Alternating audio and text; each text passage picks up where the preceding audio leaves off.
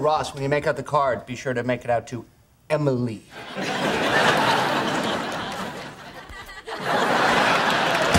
Welcome to MsMojo, and today we're counting down our picks for the top 20 hilarious Friends running gags. Where do I know you from?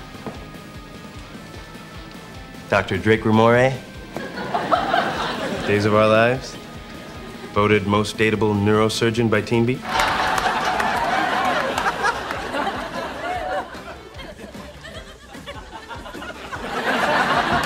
Hey, man. Hey. No! I know! For this list, we'll be going over the funniest running jokes from the sitcom Friends. If there are any gags that couldn't be any more absent from our list, please let us know in the comments. Number 20, Chandler's Dance. I'm telling you, you're gonna be dancing at my wedding before you're dancing at theirs. You know, I don't dance at weddings. Why not? Because weddings are a great place to meet women, and when I dance, I look like this. Chandler is hopeless and awkward and desperate for love. We all know this. Part of that awkwardness is in how he moves. While generally uncoordinated at things like sports, Chandler is perhaps even less smooth at dancing. His signature moves generally involve thrusting his arms out and gyrating his hips in a decidedly unrhythmic way. I'd be going like this.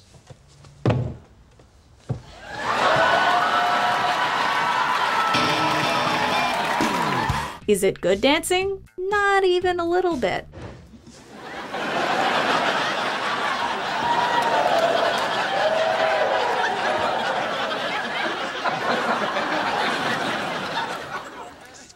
What's your point? But it's certainly memorable, and makes for a funny gag to watch and maybe reenact in our rooms when no one else can see us. Oh, like you haven't tried it.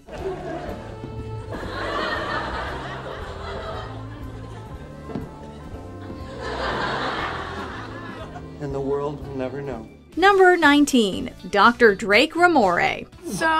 So, you are now looking at Dr. Drake Ramore, neurosurgeon recurring in at least 4 episodes! Joey gets a lot of terrible acting gigs throughout the show, but one of his few consistent ones is on the soap opera Days of Our Lives. On the show, he plays neurosurgeon Dr. Drake Ramore. Your sister is suffering from a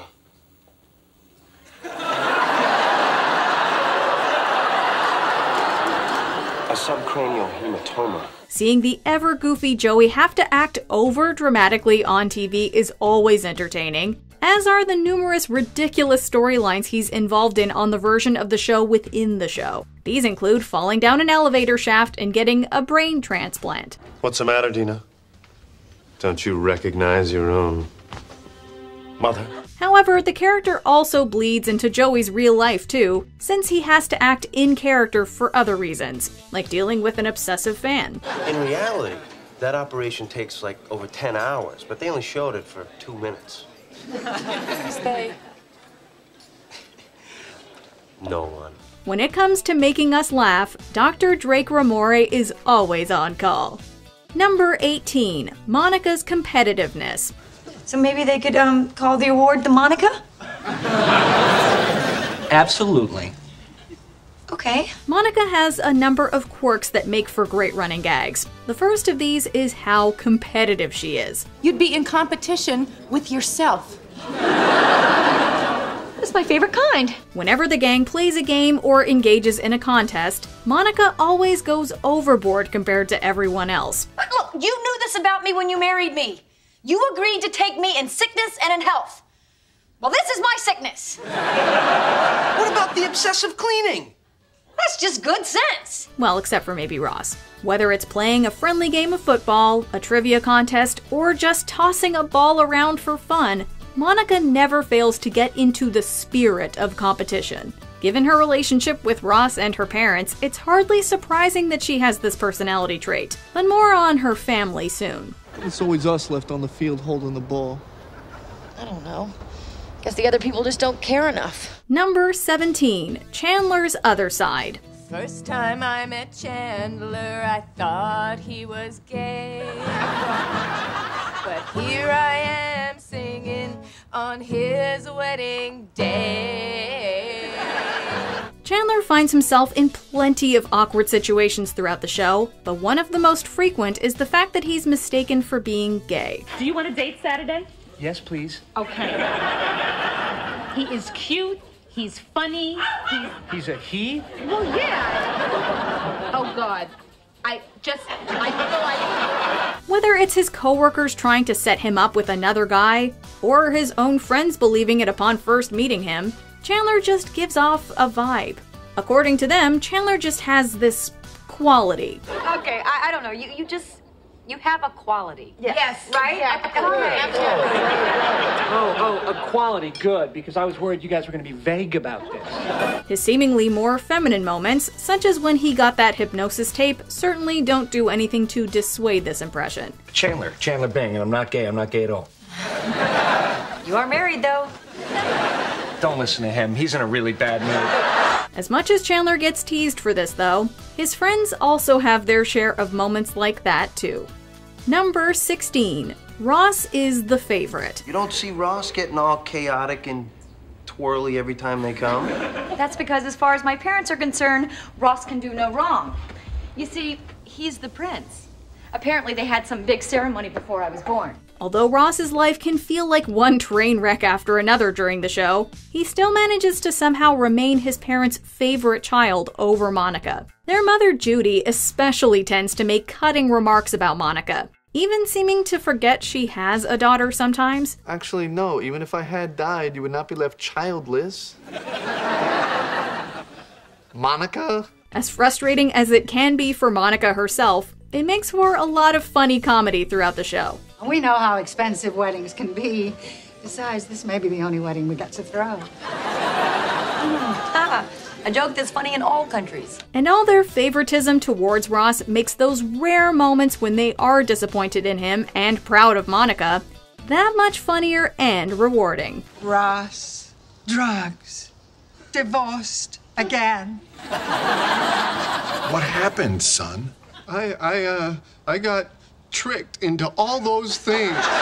Number 15. The fist-banging gesture. Oh, what is the word for an adult who doesn't have dinosaur toys in their bedroom? Oh.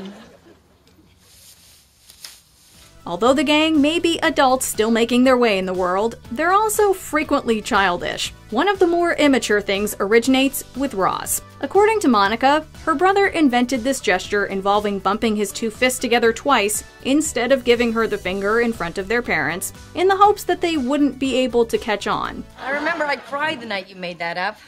This is the first time I realized I was cooler than my big brother. Well, I'm gonna go get ready. While she initially found the whole thing desperately uncool, she and most of the rest of the gang adopt the gesture to express its sentiments at each other and others throughout the show. At least I made $10 in my relationship.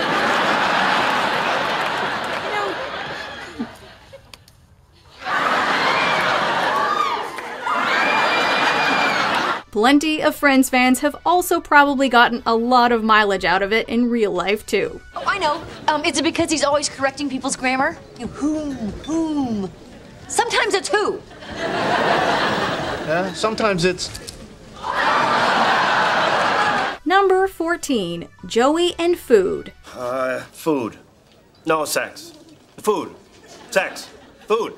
I don't know. Oh, God, I want both. I want girls on bread. Joey, in case you didn't know, loves food. That's a great story. Can I eat it? While he's no foodie, Mr. Tribbiani knows his way around a plate of edibles. Or 6. Possessing a passion for sandwiches and other popular fare, Joey's appetite knows few bounds, or volume restrictions. He's not very picky about what he eats either. He even likes the trifle made with beef that Rachel infamously made. I like it. Are you kidding? What's not to like? Custard? Good. Jam? Good. Meat? Good. Joey also brings eating to locations you don't normally see people take food, like the shower. Just don't ask him to share, because the man refuses to do it. Joey doesn't share food! Number 13. I know! Oh my God, Monica. I know. All of the friends have little catchphrases we could have talked about, while Rachel's particular way of saying "no" was tempting. Our pick for this one goes to the way Monica says "I know." Oh, Monica! It's so beautiful! I know! Monica tends to go all in on everything, as we've discussed already, and that includes conversations. This is where your hyper-organized, pain-in-the-ass stuff pays off. I know! If she's right, and she knows it, she tends to belt out an "I know" with emphasis on the "no" at varying decibels to reiterate her point. Okay, one more time. Chandler, would you like some more orange juice? Perfect decibel. I know! Her friends have also picked up on this tendency and imitate her occasionally. I know! Also, it's among the most easily quotable catchphrases in the show. I mean, it's the end of an era! I know! Number 12. Phoebe's rough life. I remember when I first came to this city, I was 14. My mom had just killed herself and my stepdad was back in prison. And I got here and I didn't know anybody. And I ended up living with this albino guy who was like cleaning windshields outside Port Authority. And then he killed himself. For how chipper and quirky she is, Phoebe Buffay has led one of the most difficult and strange lives out of anyone on the show. But nothing that sad has ever really happened to me. How about your mom dying? Or having to live on the streets when you were 14? Uh-huh. Oh, yeah, I could write about the time my hair did that woohoo thing. She lost her parents at a young age and had to live on the street, turning to petty crimes and robbery to survive, while meeting plenty of unusual people and even mugging Ross. While this probably sounds more tragic than funny on paper, the contrast between Phoebe's upbeat demeanor and her often colorful history makes every one of these jokes land, particularly for fans of dark humor. Oh, I lost my mom to suicide. Okay, no way. You cannot use that to get the cute guy and the last blueberry muffin. Did I use that already today? I'm sorry. Number 11. Gunther loves Rachel and hates Ross. Thanks, Gunther. Hi. Hey. Can I get a napkin, too? Oh, like you don't already have everything. Gunther is the platinum blonde-haired employee at Central Perk, and its most frequently seen employee who isn't part of the main cast. He's also desperately in love with Rachel. However, his feelings are unrequited, and most of the time he just reveals hints of how he feels to other people or through inner monologues. Say, Rachel, I was wondering if you'd like to go to a movie with me sometime. As my lover. Too out there. Well, that and being willing to do anything for her. Gunther's feelings also mean that he's incredibly jealous of and furious at Ross throughout Ross's on-again, off-again relationship with Rachel. Thanks for not marrying Rachel. Gunther may not get a lot of screen time, but it's thanks to this running gag and his other funny moments that he's a very memorable part of the show. I just have to tell you, I love you. Number 10. Phalange. Hi, Ken Adams. Nice to meet you. Regina Phalange. Phoebe has some ridiculous quotes, but one of her most entertaining, and often subtly snuck into scenes, was this little number. Over the course of the series, whether it was pretending to be a businesswoman to win over Joey's hand twin, My name is Regina Phalange. I'm a businesswoman in town on business. helping Chandler with his job interview skills, Hi, come on in. I'm Regina Phalange. or covering for Joey's inability to speak French, Phoebe's alter ego was always a welcome addition to an episode. I am Regine Phalange. I was passing by when I heard this man speaking the regional dialect of my French town of Estée Lauder. The crowning moment came when it delayed a flight. What's wrong with the plane? There's nothing wrong with the plane. The left phalange. There's no phalange. Oh my god. This plane doesn't even have a phalange. By ingeniously incorporating the word in a way only she could, Phoebe in essence managed to use phalange to save Ross and Rachel's relationship. Way to go, Regina. Number 9. Could I be more sorry? Chandler Bing is well known for his use of sass, sarcasm, and dry wit. Could we be more white trash? As a result, he's managed to let loose a few zingers over the years. But our favorite moments have to be when he asks rhetorical questions and emphasizes his sentences in a way that's singularly his. My scone! My scone! Okay, I don't sound like that. That is so not true. Often used when put in hilariously unfortunate situations, Chandler's overuse of kicking himself while he's down is made all the funnier with how he emphasizes the word be. Come on, she's a person. You can do it. Oh, please, could she be more out of my league? Obviously, the others must have noticed because it's not long before they're imitating and mocking his catchphrase. Look at me! I'm Chandler. Could I be wearing any more clothes? Number 8. Monica's perfectionism. Monica categorizes her towels. How many categories are there?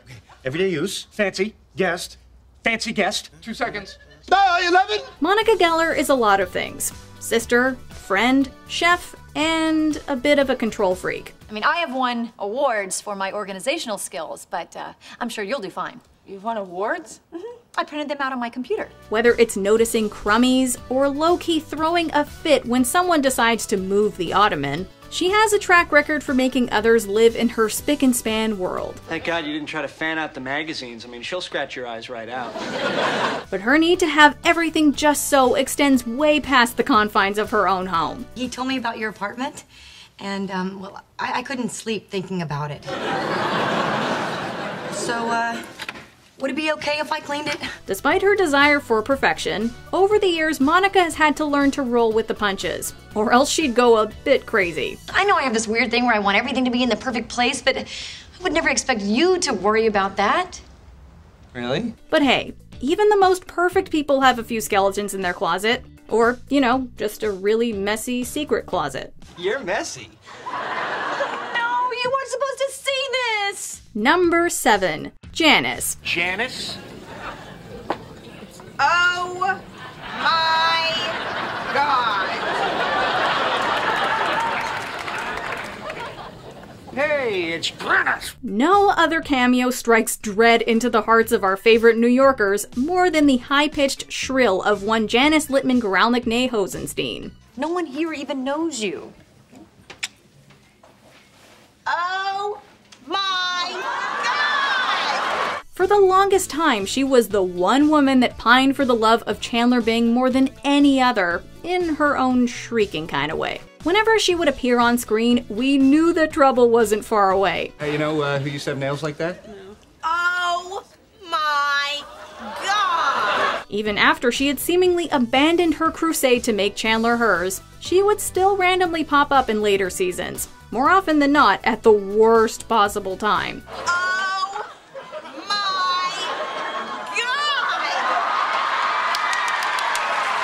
Do we still love her? Just like we can't help but also love her catchphrase, oh my God. Yes, we do. Absolutely. What a small world. And yet I never run into Beyonce. Number 6. Chandler's job. All right, kids, I gotta get to work. If I don't input those numbers, doesn't make much of a difference. Granted, it may not be the flashiest of jobs, but Chandler's career in the statistical analysis and data reconfiguration business has still made for a great running gag, mainly due to no one ever remembering what he actually does for a living. It's kind of a big deal, too. It's a lot more money, and I'd be doing data reconfiguration and statistical factoring. Wait, I think I know someone who does that. Me. I do that. While you'd think the joke would become stale after a while, this perpetual amnesia has actually worked itself into some brilliant moments over the series run. This has something to do with numbers and processing. Well, and he carries a briefcase. 10 seconds. You need this or you lose the game. It has something to do with transponding. Oh, he's a transponster. Case in point, when it won Chandler and Joey an apartment. Don't feel too bad there, Chandler. Monica caught on eventually. No, I want you to have a job that you love. Not statistical analysis and data reconfiguration. I quit and you learn what I do? Number 5. Ross's divorces. I love marriage. Seriously? You divorceo? If you have to call me a name, I prefer Ross the Divorcer. It's just cooler. It's fair to say that when it comes to love, Ross Geller is a walking disaster. In total, he's been married and divorced 3 times, and each was rather brutal. Oh, I guess we just find a divorce lawyer? Well, I think Ross already has one. Ever since his first wife Carol turned out to be a lesbian, his love life has kinda not gone so well. While exchanging vows with his second bride Emily, he accidentally said Rachel's name out loud. Take thee, Rachel.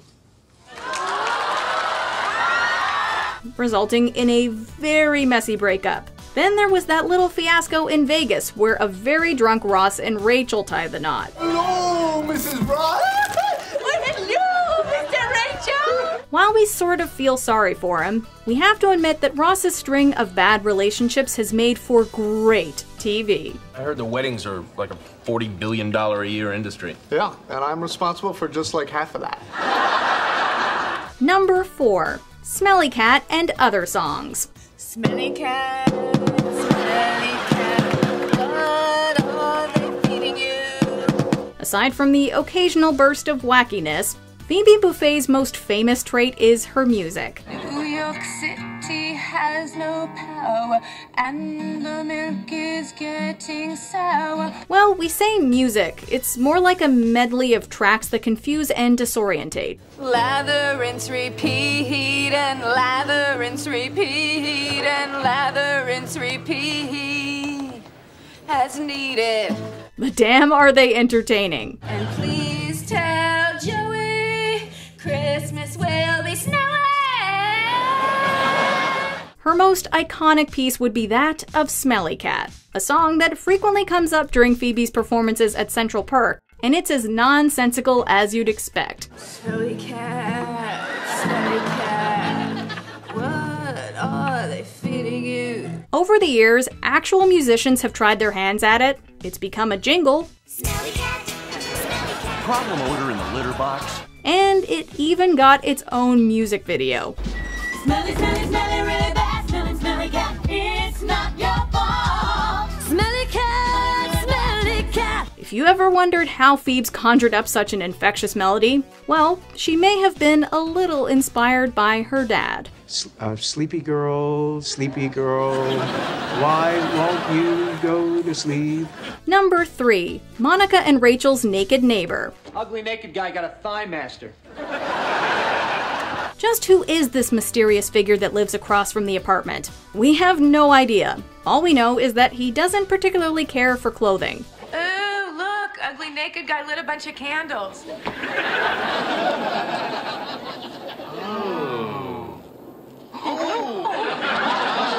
In essence, he's like the unofficial 7th member of the group. The gang observes some of the so-called ugly naked guy's exciting antics, from the holiday appropriate Oh my god, you should see the size of his Christmas balls. to the positively wacky. Ugly naked guy got gravity boots. The closest we ever come to meeting him is when they all think he's dead, and when Ross tries to snag his apartment for himself. I'm sorry, I can't help but notice that you're naked. But it is sure nice to know that there's an ugly naked gal in his life. All right, ugly naked guy. Ooh, ugly naked dancing. Number 2. How you doing? Oh, what I do is I look a woman up and down and I say, hey, how you doing? Joey Tribbiani, before all else, is a ladies' man. Oh, sure, he cares about his friends, his acting career, and stuffing his face with as much food as possible. How you doing? But there's nothing that catches his attention more than a pretty girl. Joey's got a fair amount of moves in his dating arsenal, but this catchphrase sets hearts aflame and leaves us in stitches more than anything else. Whenever a potential romantic encounter crosses his path, Joey will utter these 3 immortal words. What's up, Joey? How you doing? Have they ever failed him? You be the judge. How you doing? I'm okay. What? Before we continue, be sure to subscribe to our channel and ring the bell to get notified about our latest videos. You have the option to be notified for occasional videos or all of them. If you're on your phone, make sure you go into your settings and switch on notifications. Number 1. We were on a break. We were on a break. Oh, you know, Ross, why don't you just put that on your answering machine? Ross and Rachel's breakup and the emotional fallout that subsequently followed was one of the most heartbreaking moments in the entire show, and paved the way for one of the most iconic will they won't they TV relationships of all time. It also spawned this hilarious catchphrase, which even the most casual Friends fan knows. We were on a break! Oh my God, if you say that one more time, I'm gonna break up with you. Ross has a tendency to either say the wrong thing or to say it at the wrong time, and you knew he was digging himself a hole whenever he decided to use this as an argument. Ross, just let sleeping dogs lie. It's you and me, all right? This is it. This is it. Unless we're on a break. Do you agree with our picks? Check out this other recent clip from MsMojo. And be sure to subscribe and ring the bell to be notified about our latest videos.